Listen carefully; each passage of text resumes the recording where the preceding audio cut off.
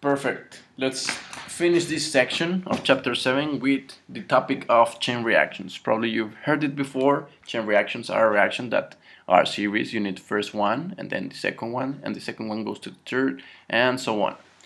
The thing about chain reactions consists essentially on the initiation part. For example, if you do a spark, it's going to explode, and then that triggers a lot of other reactions. What other reactions? That the propagation, once you start the first reaction, all other reactions that goes from here are called propagation, and eventually they go to a final reaction which is called termination. So I will say one reaction, many reactions, the finished reaction.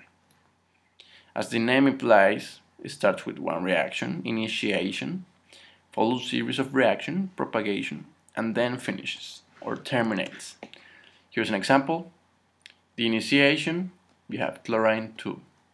This is going to break down into chloro here, two molecules of that. And then the propagation is essentially, this is going to attack this one, and you're going to have this. And then this guy here goes here. And once again, this goes with this guy here.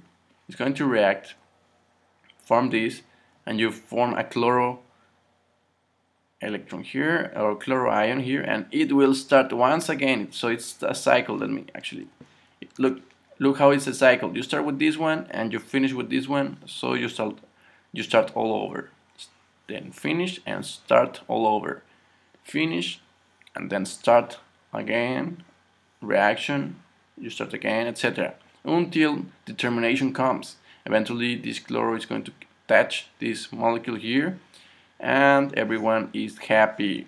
You are done. We've also got this one.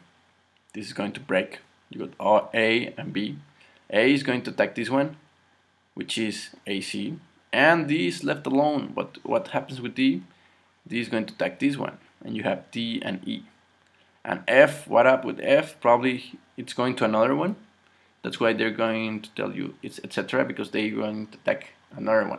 You cannot see it, but eventually the termination is this one with this one get all together, and it's done, and you are finished. Let's see a little bit more on the initiation. Here's where you form the active intermediate. An example, let's take the example of ethane that goes into butane. So of course you need to balance it, but anyways, let's do it with this equation. You got C2H6 and two molecules of this broken, or yeah, this molecule. Then comes propagation. Propagation is essentially a chain transfer. Is the interaction of an active intermediate with the reactant or product.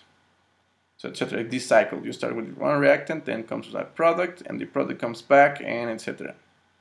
The free radicals interact with other molecules. So you got this free radical goes with the first molecule, and you react one methane. But you get another free radical. This other free radical is going to attack one ethane molecule, and then you're left with hydrogen radical. This hydrogen radical is going to attack the ethane molecule, and you're going to form this molecule. And you have hydrogen gas. So hydrogen gas is now escaping, and you start all over here. Actually, it's here. Until you get into termination, which is the deactivation of the active intermediate to form products. So here it is. You have it here. You need 2 moles, of course, because then you will not have stoichiometric relationships. But the important thing is that you form C4H10 at the ending. So just a little bit, let's say, the general equation will be 2 molecules of ethane form this guy here, and of course hydrogen gas is going away.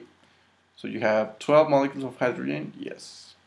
You have 4 molecules of carbon, yes, it's balanced. How does that happen? Actually, this one is here, the hydrogen I told you before, and my final product. These all guys aren't producing. Actually, they are like circling in this cycle of production, but you were to analyze only these and these and these are being produced. And I know, guys, sorry about no showing exercises. This is just an overview.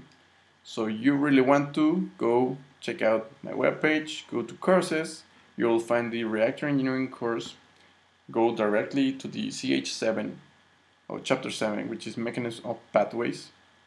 We're right now in Mechanisms. And once again, this is an overview, so don't expect that much or that deep of materials. It's only an overview, so you understand it. And that was section number 1. We're going to finish section number 2 and also the chapter in the next video.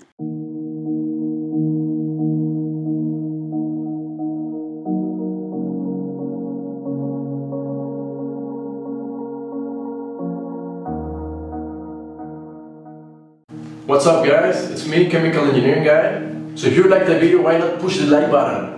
It really helps me to know if you're liking the videos or if I should be changing something or I should be adding something, taking out content, whatever. Also, sharing is caring. So if you got any kind of friends, teachers, colleagues, or whatever kind of person that might be interested in this type of content, why not share it? Sharing helps our community to grow faster in members and in content. If you want to keep track of my activity, videos, uploads, experiments, playlists, whatever content I'm getting on YouTube, be sure to click the subscribe button. Subscribing to the channel is totally free, guys. My dream is to create an online academy of chemical engineering, where everyone can access it in the world. Imagine a place in which the student, the teacher, and the engineer get the best of each other.